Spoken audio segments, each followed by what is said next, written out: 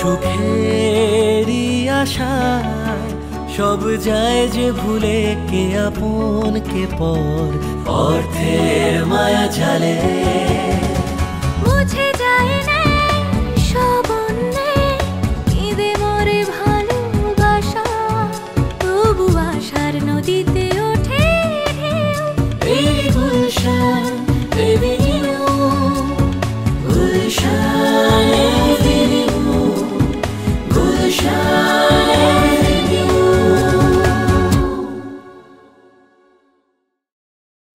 জ্ঞান ফিরছে না কেন ডক্টর? আসলে উনি একটু বেশি ড্রিঙ্ক করে ফেলেছিলেন, তার উপরে গাড়ির ধাক্কা। কবে তোর বন্ধুদের সেনকে খুঁজে পাবে? ডাকতে ডাকতে। এইভাবেই গুলফাম হাউসের সব খবরাখবর আমাকে দেবে, মনে থাকে যেন। তোমার ভাই এখনো ফেরেনি, আমি কি করবো কিচ্ছু বুঝতে পারছি না, আমার খুব টেনশন হচ্ছে।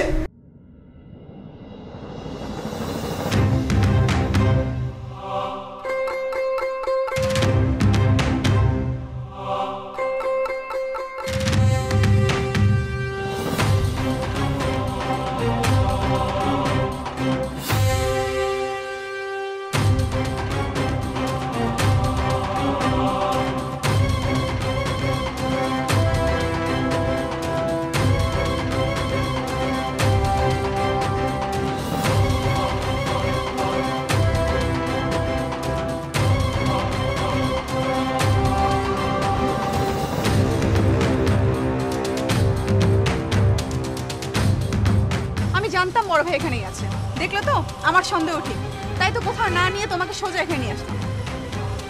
এখানে সেই ইলোরার ফ্ল্যাট? হ্যাঁ এখানেই, এখানে থাকি।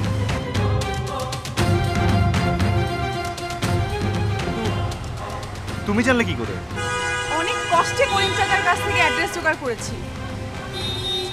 আমার কাল থেকে সন্দেহ হচ্ছিল যে বড় ভাই এখানেই আছে, কিন্তু কিন্তু কিন্তু কি? কিন্তু নরিন ভাবি কিছুতে এটা বিশ্বাস করতে চাইছিল না। তুমি নরিন ভাবিকে কিছু বলেছিলে নাকি? হ্যাঁ, কাল রাতে ভাবির ঘরে আলো জ্বালা দেখে আমি গিয়েছিলাম, তখন কথা হচ্ছিল। আমি ভাবিকে বললাম ভাইয়া হয়তো ইলোরার এখানে আছে। ভাবি এই কথা শুনে কেমন করে উঠলো। কেমন করে উঠলো? কি বললো? বলল ভাইয়ার সঙ্গে নাকি এই মেয়েটার কোনো সম্পর্ক নেই, কোনো যোগাযোগ নেই, অথচ দেখো উনি এখানেই বসে আছেন। সবই বুঝলাম, কিন্তু আমি ভাবছি অন্য কথা। কি ভাবছো তুমি? ভাবছি ভাবিকে আমরা কি বলবো। কি বলবো মানে? ভাবি কি তোমাকে কিছু বলেছে? না, তেমন কিছু বলেনি, কিন্তু দেখলে না, বাড়ি থেকে বের হওয়ার সময় আমরা ভাবিকে বলে আসলাম আফতাব ভাই যেখানেই থাকুক তার খবরটা আমরা নিয়ে আসবো। হ্যাঁ সে তো বলে আসছে, খবরও তো পেয়ে গেলাম। সেটাই তো, কিন্তু এই খবরটা আমরা নরিন ভাবিকে কিভাবে বলবো সেটা ভেবেছো? তুমি ঠিক বলেছো রন, ব্যাপারটা এখন আর আগের মতো নেই। নরিন ভাবির সঙ্গে কথা বলে মনে হলো ভাবি এখন ভাইয়াকে খুব বিশ্বাস করে। ভাবি ভাবতেও পারে না ভাই এমন কিছু করতে পারে। এই অবস্থায় যদি ভাবিকে বলি যে ভাইয়া ইলোরার এখানে আছে, ভাবি খুব ধাক্কা পাবে, ভীষণ কষ্ট পাবে। তুমি ঠিকই বলেছো, নরিন ভাবি খুবই ইনোসেন্ট। ছাড়ো তোর কথা, কিন্তু আমি ভাবছি অন্য কথা। কি ভাবছো? ভাবছি ভাবিকে আমরা কি বলবো। কিচ্ছু বলবো না। মানে? মানে আমরা ভাবিকে এগুলো কিচ্ছু বলবো না, বলবো ভাইয়ার এখনো খোঁজই পাইনি। কিন্তু কিন্তু তাতে তো টেনশনটা আরো বাড়বে ভাবির। হ্যাঁ বাড়বে, হয়তো কিছুক্ষণের জন্য ভাবি আরো টেনশনে থাকবে, কিন্তু এতে তো ওর মন ভেঙে টুকরো টুকরো হয়ে যাবে না। আর আমরা তো জেনেই গেলাম বড় ভাই এখানে আছে, ঠিক আছে, হয়তো কিছুক্ষণের মধ্যে বাড়িও ফিরে আসবে, তখন ভাবি টেনশন ঠিকই দূর হয়ে যাবে। ঠিকই বলেছো তুমি, কাউকে সুখ দিতে না পারলে বেকার কষ্ট দিয়ে কোনো লাভ নেই। কি হয়েছে আফরিন? কি ভাবছো? ভাবছি আমাদের বাড়ির ভাগ্যের কথা, আমাদের বাড়ির লোকগুলোর ভাগ্যের কথা, আমাদের ভবিষ্যতের কথা। ভাবছি ভাবছি কোন দিকে গড়াচ্ছে আমাদের সবার জীবন। নদী শুধু বয়ে চলে আফরিন, যেদিকে বাঁক পায় সেদিকেই বয়ে চলে। পথে যত বাধা আসুক, বিপত্তি আসুক, নদী কিন্তু থেমে থাকে না। জানো কেন? কেন? কারণ নদীকে বয়ে চলতে হয়। নদী যায় সমুদ্রের দিকে। জীবনও ঠিক সেরকম, কখনো থেমে থাকে না। তাকে বয়ে যেতে হয়, তাকে নিয়ে যেতে হয়।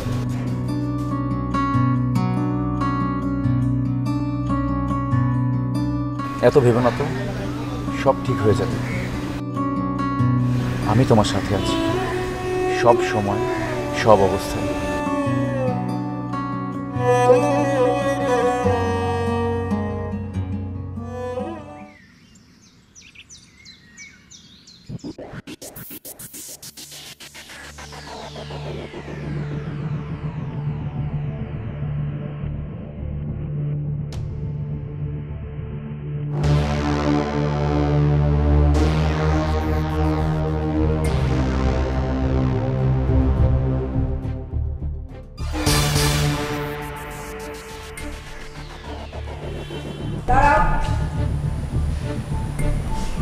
যাচ্ছে বুঝি?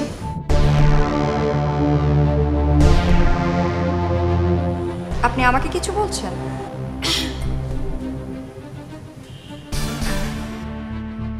এইখানে তো তুমি ছাড়া আর কেউ নেই, তোমাকেই বলছি। কি বলবেন বলুন। আই এম ইন আ হারি। আপনার যা বলার তাড়াতাড়ি বলুন। I have no time. No time তো হোয়ার গোয়িং? কোথায় যাচ্ছ? একটু কাজ আছে। Working? Bad girl, only eating head. বুঝুনি না?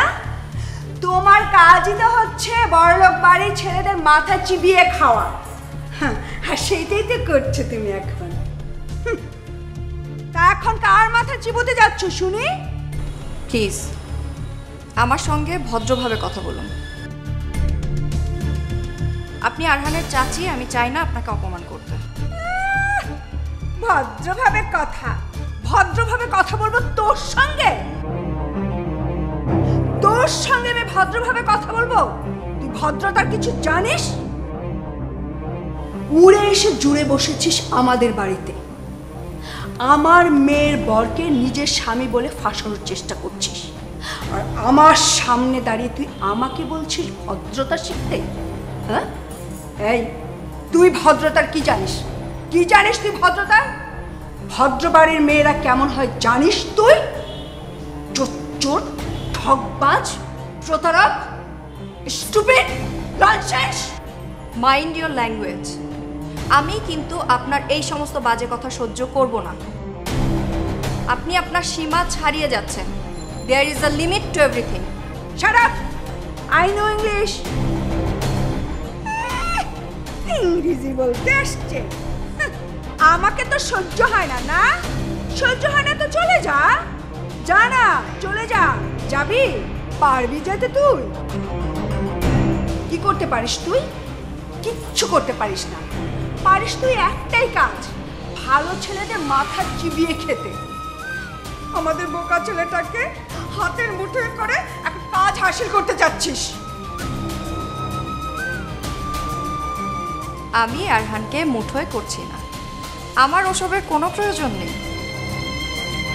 And you are forgetting that we are legally married. Arhan is my husband. বুঝেছেন না বাংলায় বলবো? বুঝি হাজব্যান্ড। আরে তাহলে আমার মেয়ের কে শুনি? এই তোর মতো মেয়েকে না আমি হাড়ে হাড়ে চিনি। তোরা তো শুধু সুযোগ খুঁজে বেড়াস বড়লোক বাড়ির ছেলেদেরকে কিভাবে ফাঁসাবি। আর তারা যদি একটু হেসে কথা বলে তখন নিজের রূপ আর ছালাকালা দিয়ে তাদেরকে বশ করিস। আর আমাদের আরহানটাও না একটা গাধা, তোর চক্করে পড়ে। This is absolutely disgusting, irritating. শুনুন, আপনার এই সমস্ত বাজে কথা না শোনার মতো সময় আমার একদম নেই। সরি। কি চলে যাচ্ছ?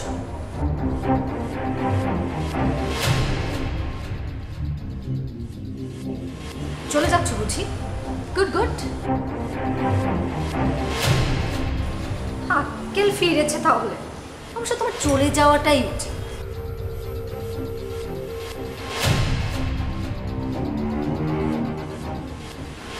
আমি কোথাও যাচ্ছি না, এ বাড়িতেই থাকছি আরহানের কাছে। বুঝেছো? বুঝেছো তোমরা? তোকে তো যেতেই হবে, এই বাড়ি ছেড়ে তোকে যেতেই হবে।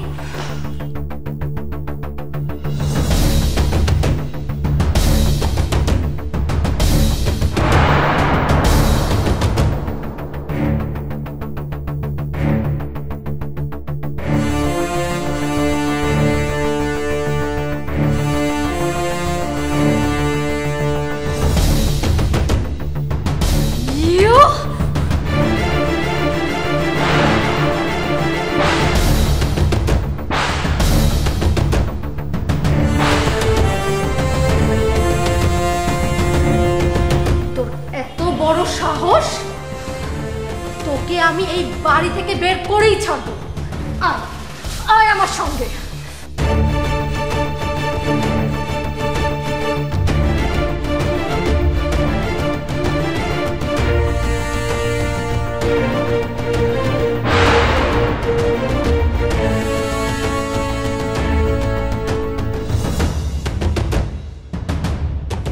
করছো কি তুমি ভারিয়া? যা করছি বেশ করছি, এটা আমার পার্সোনাল ব্যাপার। তুমি একদম আমার ব্যাপারে নাক গলাতে আসবে না। যাও এখান থেকে। আমি তো আজ এই মেয়েকে এই বাড়ি থেকে তাড়িয়েই ছাড়বো।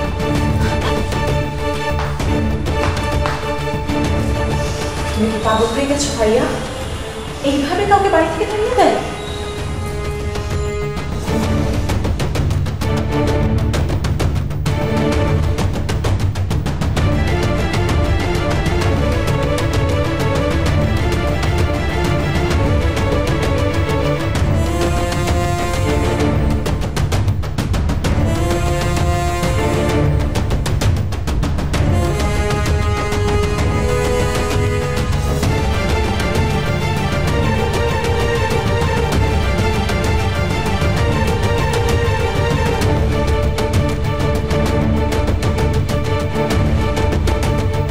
আমি ওকে দেখে নেব।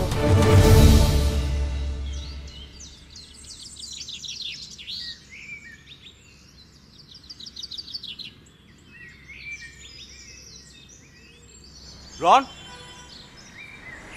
রন গেল কোথায়?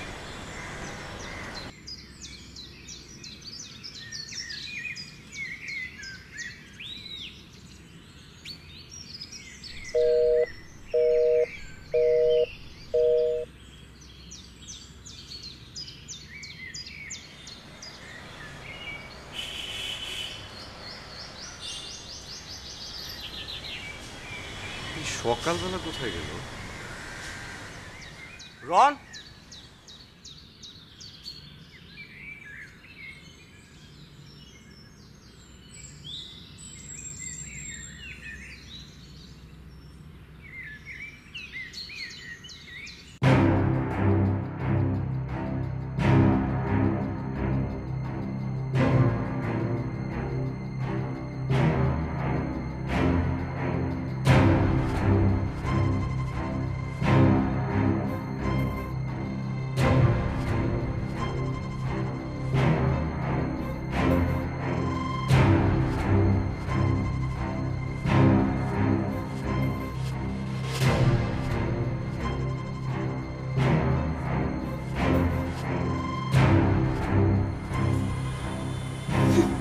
দরদ দেখে আর পাচ্ছি না।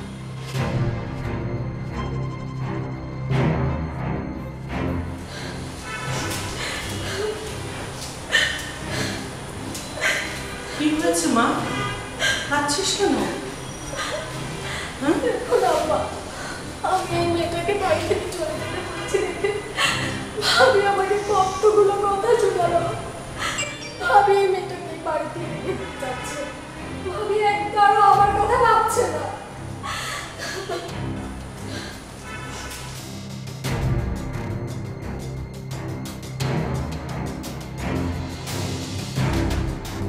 আসলে কি বলতো ফারিয়া, তোর ভাবির তো অন্য মেয়ের সঙ্গে ভাগাভাগি করে সংসার করার অভ্যেস, তাই তোকেও ভাবছে কি আর করা বল।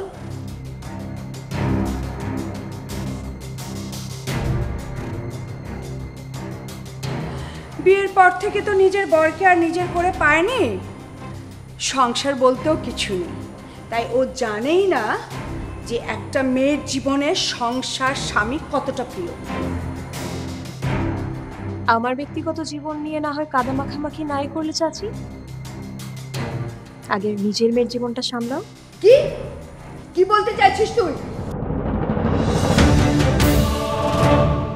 একদম তুই তোকারি করবে না চাচি, যা বলেছি ঠিক বলেছি। আমার জীবন সম্পর্কে এই বাড়িতে কোনো কিছু কারো কাছে লুকানো নেই, কিন্তু বিষয় সেটা না, বিষয় তোমরা। তুমি আর ফারিয়া মিলে মনিকাকে এই বাড়ি থেকে জোর করে বের করে দিচ্ছিলে, যেটা একেবারেই ঠিক নয়।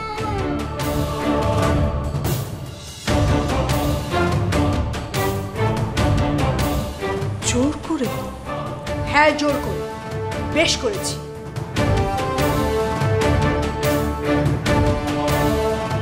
ওকে আমি এই বাড়িতে কিছুতেই থাকতে দেব না। ও এই বাড়িতে এসেছে আমার মেয়ের জীবন বরবাদ করতে, ওকে আমি কিছুতেই ছাড়ব না। বুবু কি করছো তুমি? তুমি কি চাও এই মেয়ে এই বাড়িতে থাকো? না সেটা না, কিন্তু সবকিছু একটা নিয়ম আছে। কিসের নিয়ম? তোমার ছেলে কোন নিয়ম মেনে আমার মেয়ের জীবন নিয়ে ছিনিমিনি খেলছে? তুমি নিয়ম দেখাতে এসছো? নিয়ম? কিসের নিয়ম? কি বলতে চাচ্ছ তুমি? কি মানে তোমার নিয়মের? মানেটা খুব স্পষ্ট চাচি। মনিকা যাই করুক না কেন এই মুহূর্তে সেই গুলফাম হাউসের গেস্ট, তাকে তোমরা এভাবে বের করে দিতে পারো না। মনিকা আর আরহান ভাইয়ের যা সিদ্ধান্ত নেবার বাড়ির সবার সাথে আলোচনা করে আব্বা আম্মাই নেবেন, তারা এই বাড়ির মাথা।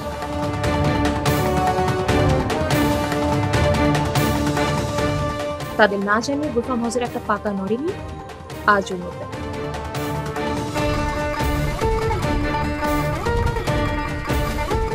এই কথাটা আমাদের সবার মাথায় রাখা উচিত, আর যে মনে রাখবে না তাকে আমি মনে করিয়ে দেবো। এটা আমার মেয়ের জীবনের প্রশ্ন, আর ওই আরহান আমার মেয়ের জীবন নিয়ে ছিনিমিনি খেলছে। আর এইখানে নাটক হচ্ছে, নাটক। নাদিয়া, লজ্জা করে না তোমার? তোমার ছেলের কেচ্ছা কাহিনীকে সাপোর্ট করছো? ছি! না আমি সেটা বলিনি। বলেছ, আলবাত বলেছ। ভুলে যেও না, সেই দিন তুমি আর তোমার ছেলেকে আমরা দয়া করে এই বাড়িতে থাকতে দিয়েছি, এই জন্য আজকে বড় বড় গুলি ফুটছে মুখে।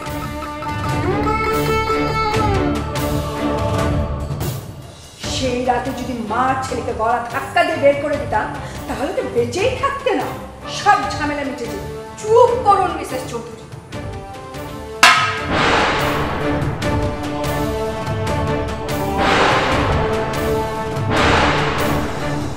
একদম চুপ।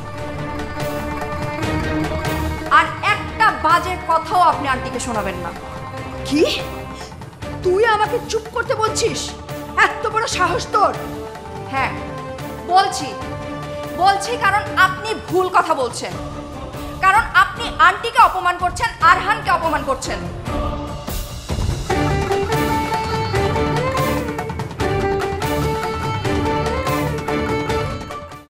তুমি আমাকে ভালোবাসবে? ভালোবাসবে না আমাকে? তোমরা মেয়েরা সারা জীবন অন্যের পরিচয় বাঁচতে চাও, প্রথমে বাবার পরিচয়, পরবর্তীতে স্বামীর পরিচয়, কিন্তু এর মধ্যে তোমরা ভুলেই যাও যে তোমাদের নিজেদের একটা আইডেন্টিটি আছে। আমার কেন মনে হচ্ছে রন আর আফরিন আমার থেকে কিছু লুকাচ্ছে। আরহান এই কাজটা কিভাবে করলো বলুন তো? না না, সামান্য একটা ছবি দেখে এত বড় ডিসিশন তো ঠিক না।